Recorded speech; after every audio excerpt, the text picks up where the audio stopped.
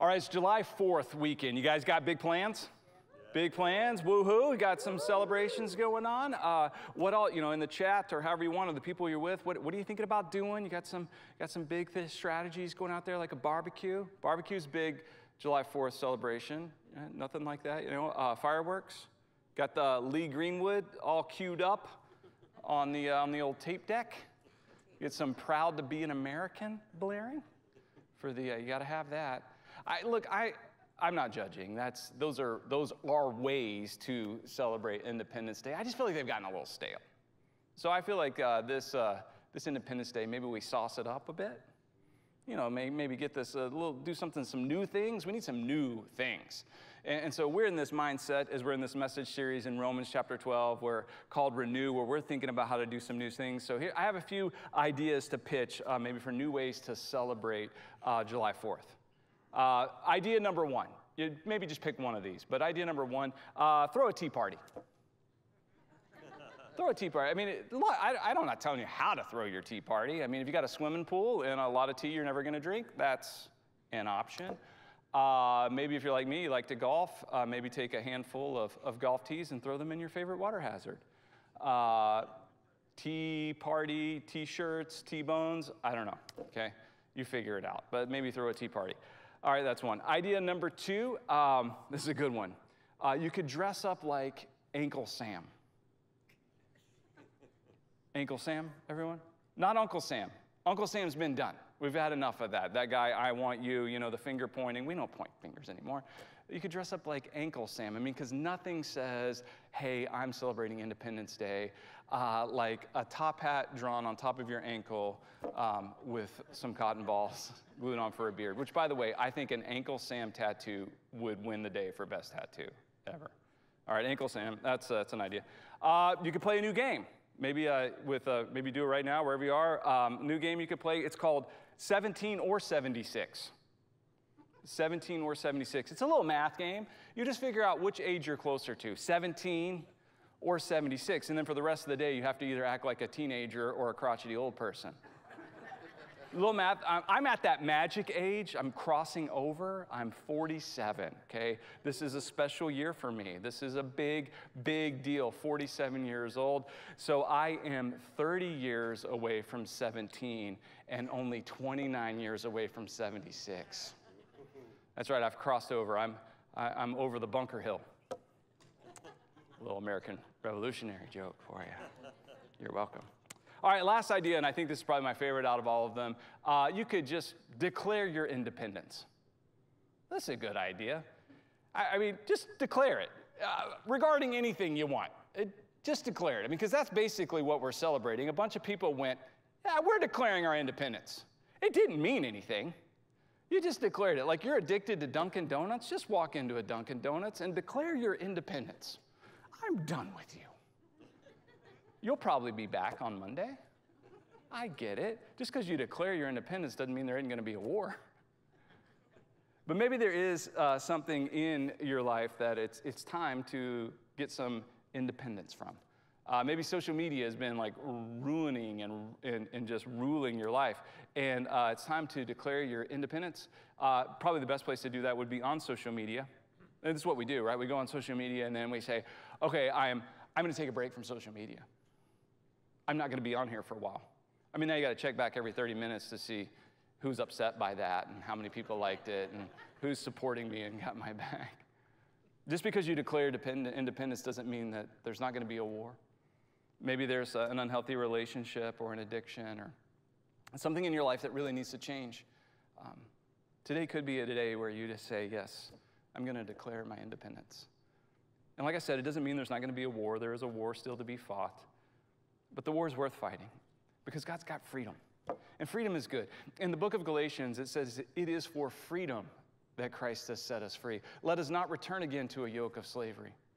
And so if God has given us real freedom, I mean, even greater freedom than we have as citizens of the United States, this freedom that we have in him, the best thing we can do is be free. To live in the freedom that he gives us, not be enslaved to anything or have any other thing controlling us anymore, but to be free in his grace and his mercy and his love. And that's what this message series from Romans 12 is all about. Renew. To be new. to have a new mind, a new view, a whole new worldview. And so our memory verse is found in Romans chapter 12, verse 2. We want you all, wherever you are, do this out loud. I know it may be weird, wherever you are, but go ahead and say these words from Romans chapter 12, verse 2 out loud. Let's read them together. Do not conform to the pattern of this world, but be transformed by the renewing of your mind.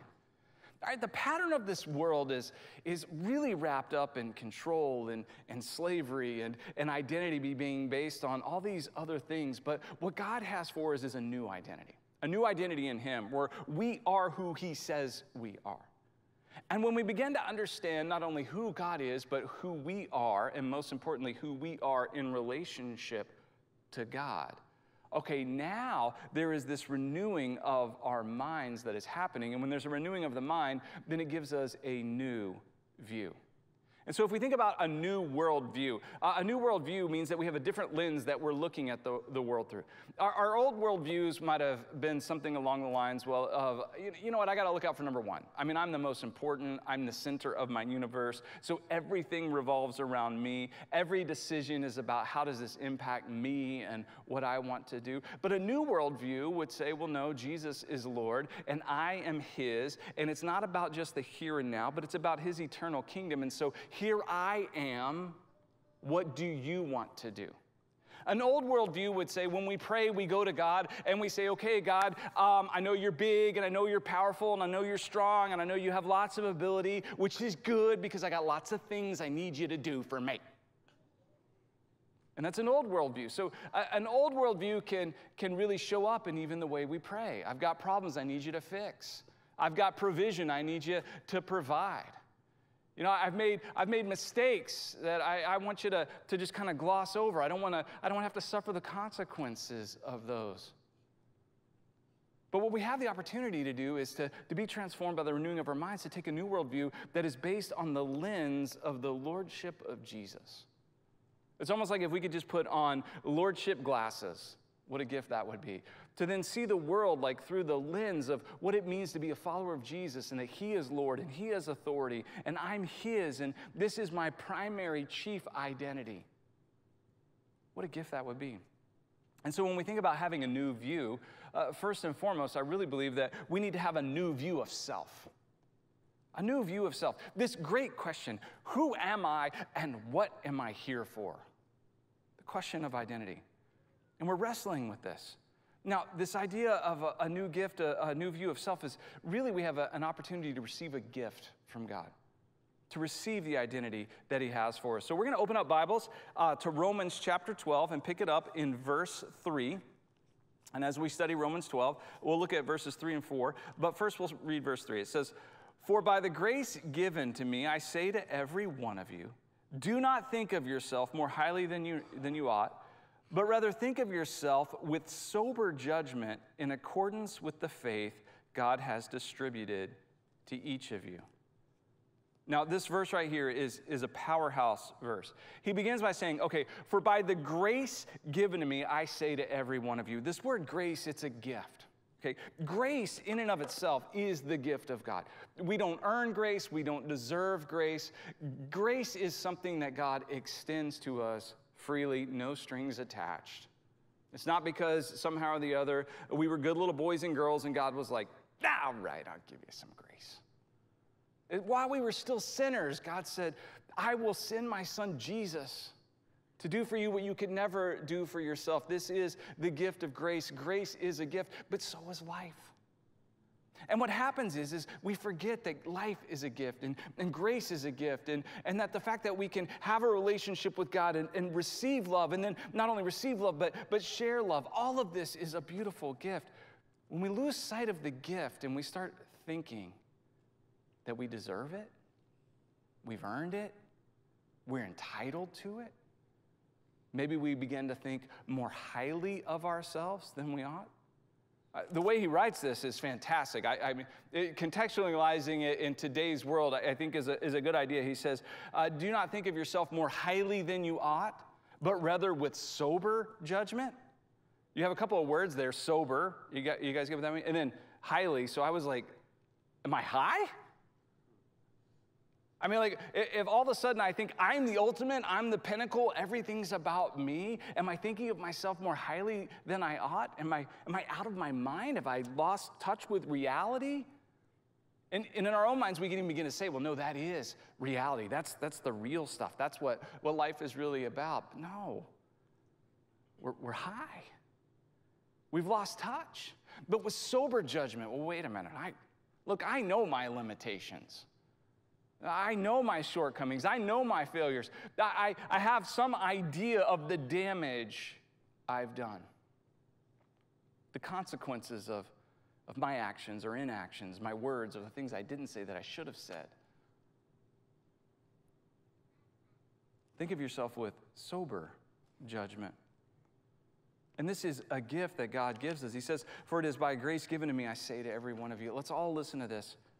Do not think of yourself more highly than you ought, but rather think of yourself with sober judgment in accordance with the faith God has distributed to you. And so when we think of who we are, we see ourselves through God's eyes, and God's eyes are eyes of grace. That's how he looks at us. Oftentimes, we don't look at ourselves that way, or certainly others. Instead of looking at other people with eyes of grace, we may look at other people through eyes of judgment.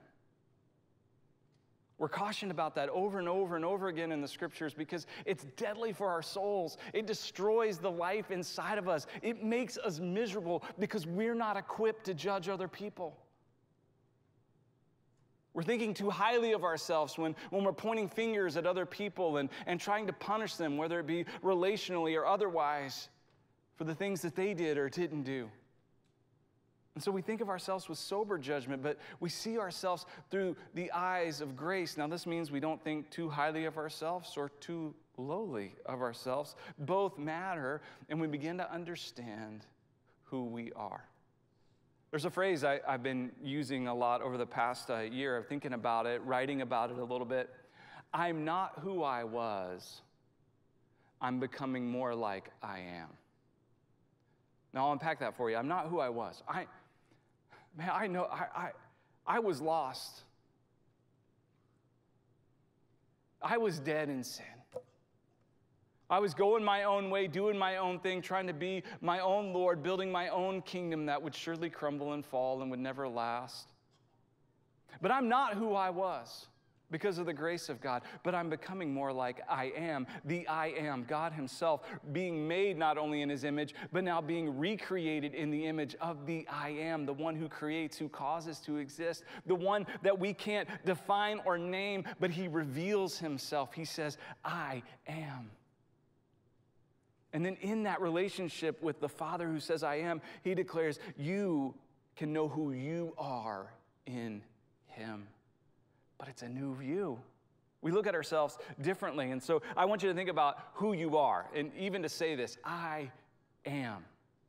Think about this right now. If somebody just said, who are you? How would you answer? You would begin with, I am. Now what? Maybe a name? Okay, well, tell me more. Maybe a job? A role, a service you perform? I am maybe where you live. Maybe your family and where you fit in there. In our minds, here's an opportunity to rethink this whole identity piece of I am. I am a child of God. Adopted by the King. Chosen, not because of anything I've done, but because of who he is.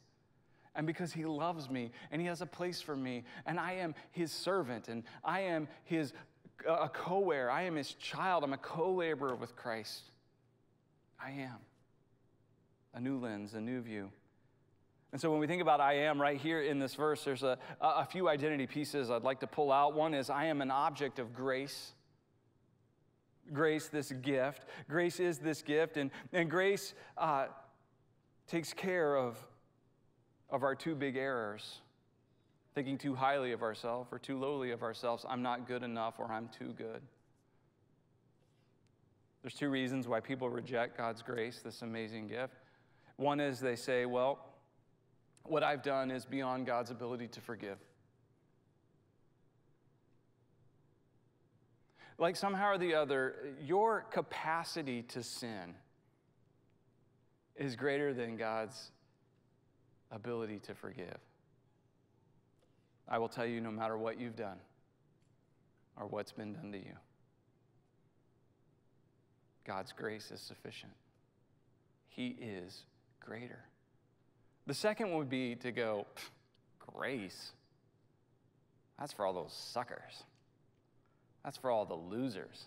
That's for all the, the scoundrels and the dirtbags and, the actual sinner types. Axe murderers, right? I'm not one of those. Whoever, we compare ourselves to and say, well, I'm not that. Grace is just for that, but, I'm over here. Okay, we're thinking too highly of ourselves.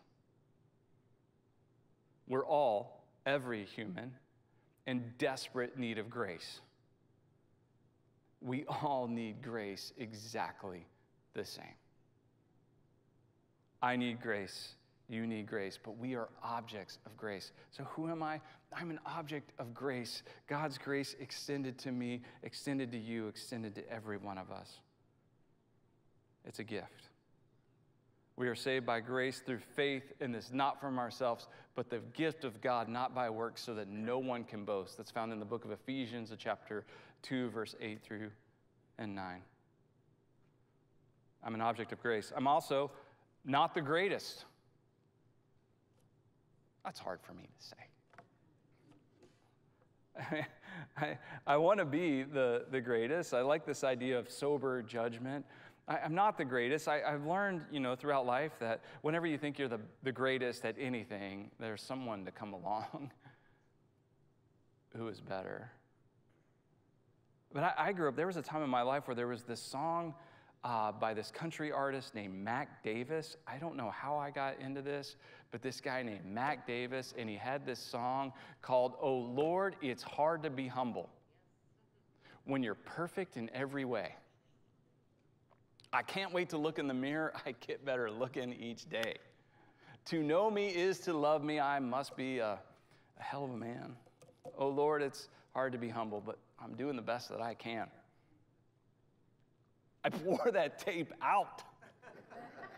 That was like my anthem. I have no idea, why as a kid this that's my jam. That speaks to my soul. I think ultimately probably what spoke to me was the irony and the humor in that and the cleverness of the lyrics. But isn't that a part of who we are sometimes? Sometimes it really is hard to be humble, particularly if we think too highly of ourselves. If we think we are perfect in every way. I will tell you, if you look at every problem that you have, and you all have problems, I know. Every family problem, it's your sister's fault. It's your mom's fault. It's your spouse's fault. Every problem you have in your workplace, it's your boss's fault. It's your coworker's fault. Every problem going on in your neighborhood, it's your neighbor's fault. Every problem you've ever experienced in church, well, it's the church's fault. You are the common denominator in all of these problems. And we do that, but I'm not the greatest. And if we can just get to that place to go, okay, well, wait a minute, who is? Well, he is. God is. I'm going to turn to him, and I'm going to look to him. So I'm not the greatest. And one more, I am defined by faith.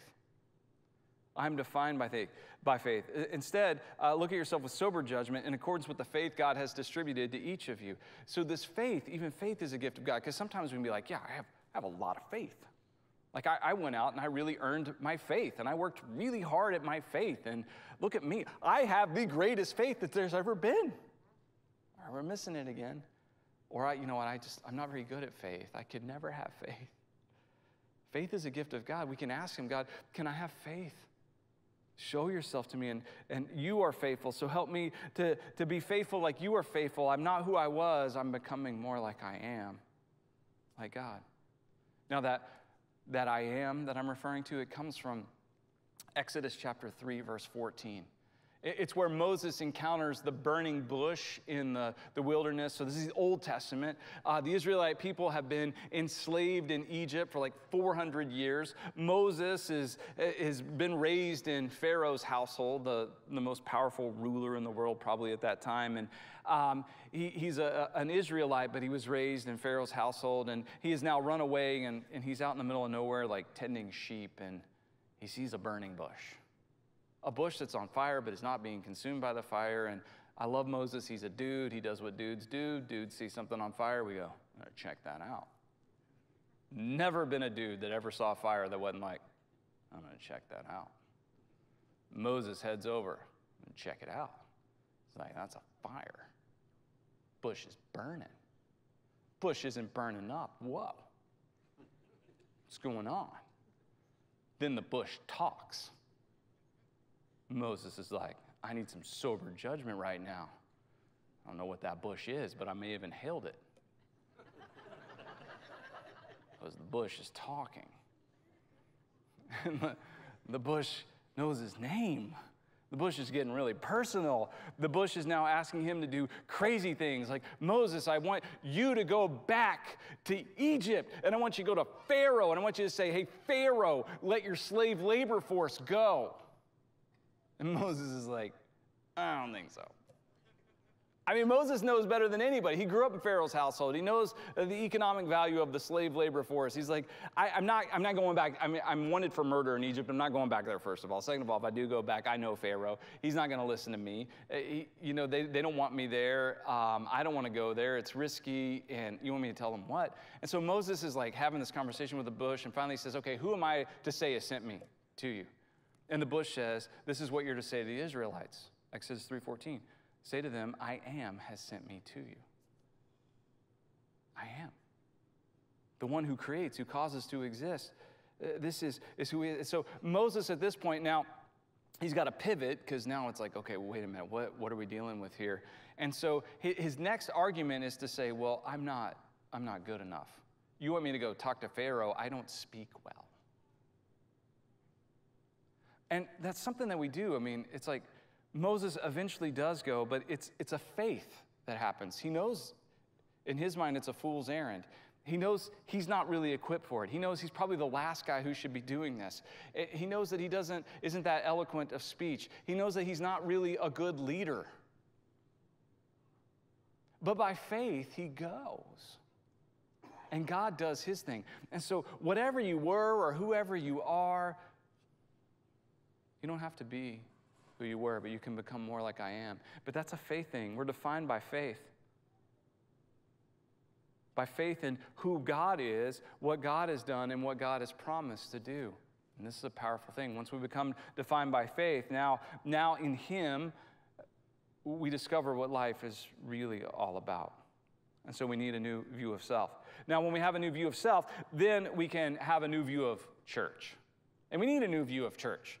One of my favorite things about COVID, which is a weird statement to make, because everybody's like, there's nothing good, all kinds of good. God works in cool ways, but a lot of our damaging views of church, we had the opportunity to redefine them during some times of isolation and social distancing. One of them being that, okay, church is a building that you go to where you have your spiritual time. Church is not a building, church is a people. And so if we have a new view of self and we are the church, then we end up having a new view of church as a whole. And so we continue reading there in Romans, pick it up in verse 4 of Romans 12.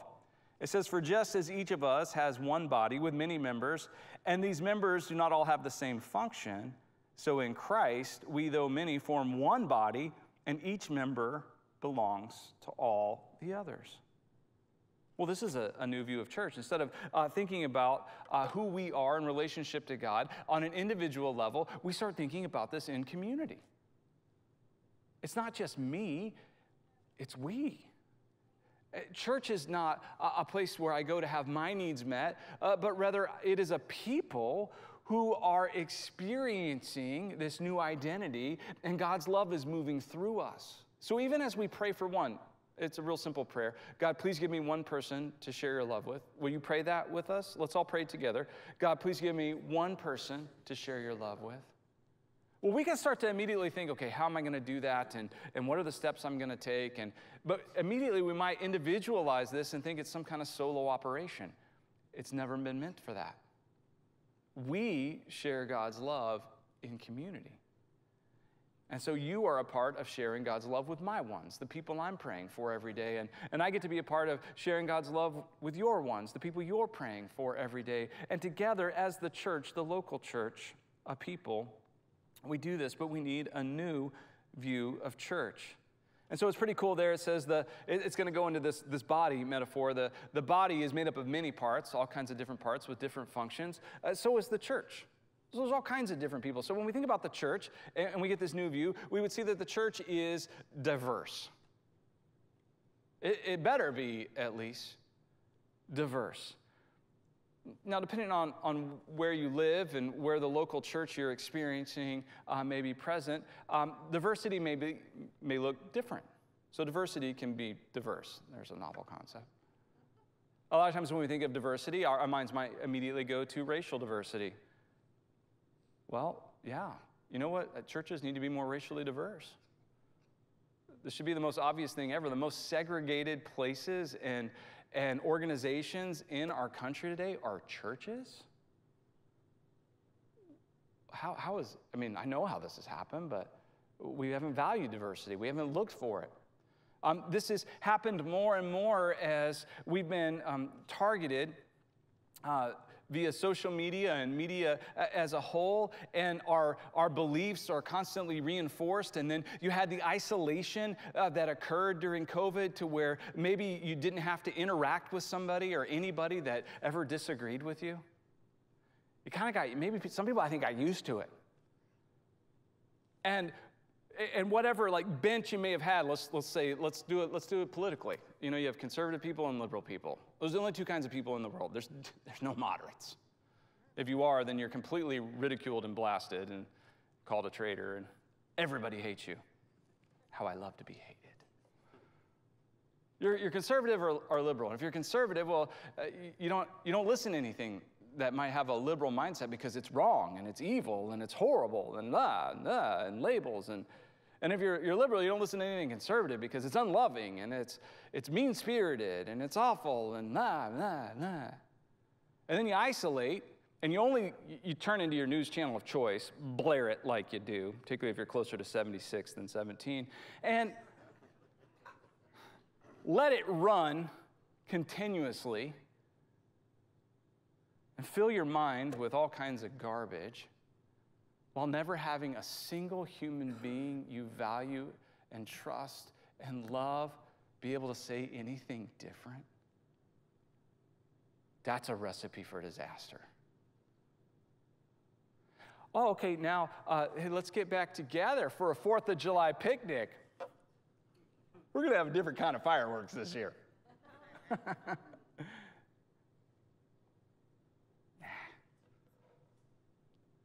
We need to be diverse. I've heard more than ever people saying things like, I need to find a more conservative church. I don't think you do. I think if that's your bent, you need to find a more liberal church maybe. Be stretched a little bit. Have the opportunity to think, well, I need to find a more liberal church. I don't think you do. I think maybe you need to find some people who think a little bit differently and still love Jesus. And embrace them and walk with them and learn from them because you're a little rough around the edges. The church ought to be diverse. It needs to be diverse. The church is connected. One body, many parts. So even in the global church, capital C, the body of Christ, the family of God, you know, all followers of Jesus who have the Holy Spirit through all time, yes. But then what these local churches, these local expressions, we're all still connected, the different parts of the body, and we need each other. We need each other. It's kind of a mystery how all this works. I mean, we get how the body works. I mean, like you have a nose, and the nose has the sense of smell. You have feet, you know, start at the top of your head, your nose, and you have feet at the bottom. You know, feet, you can walk or run. different parts of the body, different functions. I mean, it's not like you could have smelly feet or a runny nose. That wouldn't work. Oh, sorry. You smelling what I'm stepping in? But they're connected to one another. And because they're connected, they're also dependent. And so they're sharing in this together. We're connected, we need each other, but then we're also dependent upon one another. And this is a beautiful thing in the church. And so we're not meant to do this on our own. We need a new view of church. Now, with this new view of church also comes a new view of oneness.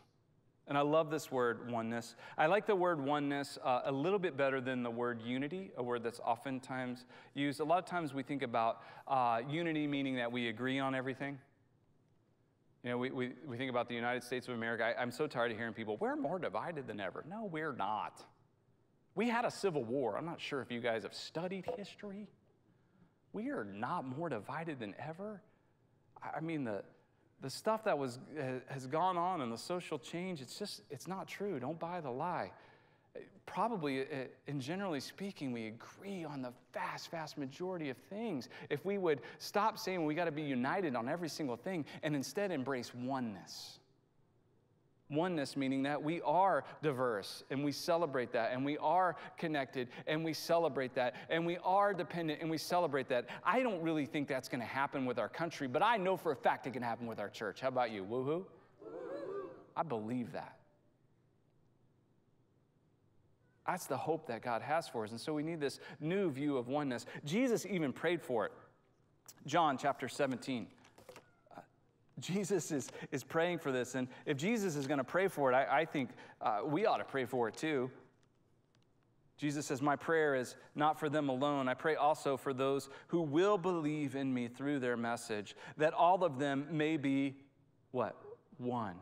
Father, just as you are in me and I am in you, may they also be in us, so that the world may believe that you have sent me. I have given them the glory you gave me, that they may be one as we are one.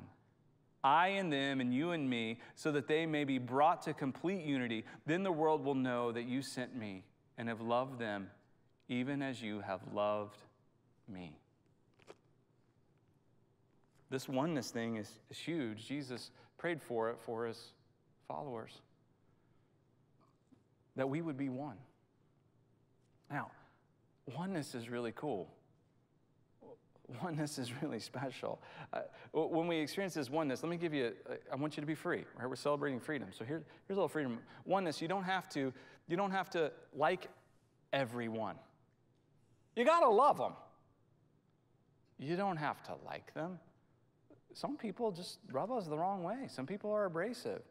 Everybody knows someone that you're just like, I'm not sure I could ever like that person. And if you don't know that person, you're probably that person for everybody else. Because it's just how it is.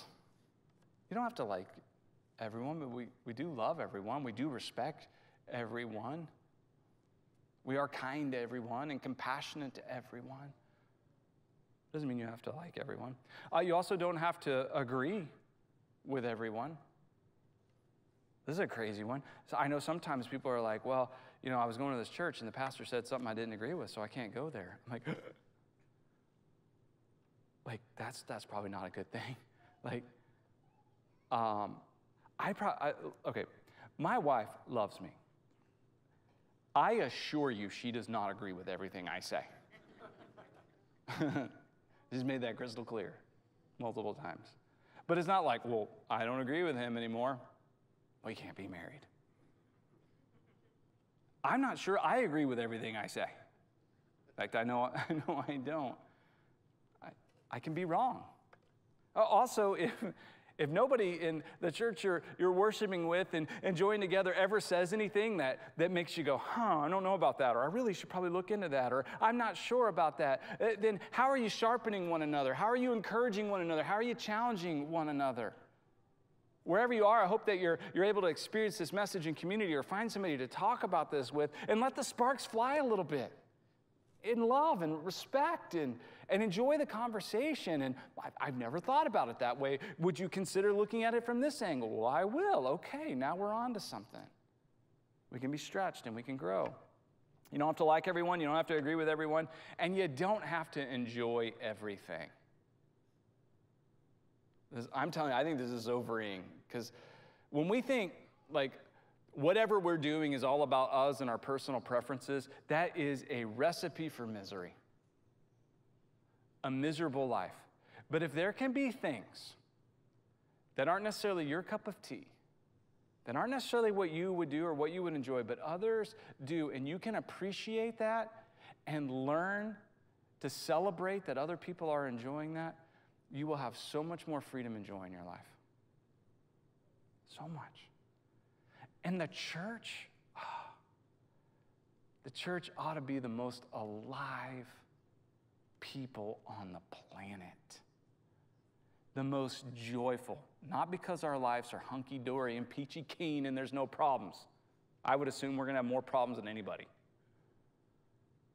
But because we have one another.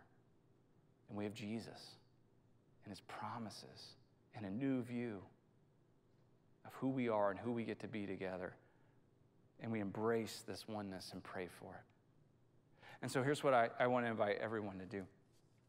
As Jesus prayed for one, let's pray for one too. Maybe today you're thinking, I'm not exactly sure that I am one with Jesus and his church. I'm not sure. Well, you can be sure. If you ask Jesus to be Lord of your life and you say, Jesus, will you be Lord of my life? Then you're a part of his church and you can say yes to his grace. Yes, God, I need your grace and I accept your grace, what you have done for me. I couldn't do it myself, but I receive this. If you say yes to him, now you can be sure that you have a place and a part and a role and you are a part of his church. And we're glad because we want you and we need you. And we're better with you in the diversity that we bring. And maybe today, though, you're like, yes, I am part of the church, and I know that, and you can celebrate that, but you're saying, I know somebody who isn't yet, and I want to pray for that person. Right now is a perfect opportunity to be praying for somebody who maybe doesn't know who they are. And so right now, right wherever you are, I just want you to pray. Be assured that you are in his church. And then pray for one who is not. Let's pray together. Father, I pray right now, anyone who says, I want to know that I'm a part of your church. Lord, hear their prayer right now and assure them, show them. And Lord, for all these ones that we want to share your love with, let us do that together. And we ask for that in Jesus' name.